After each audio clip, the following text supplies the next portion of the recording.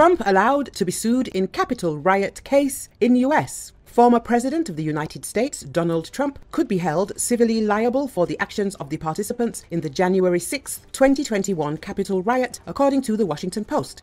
A panel of 3 judges ruled that Trump is not shielded by presidential immunity from legal liability for those riots. The unanimous decision by a federal appeals court in Washington can still be appealed. The article notes that this decision sheds light on how the court might consider Trump's argument for presidential immunity against criminal prosecution for his attempts to stay in power after the 2020 election.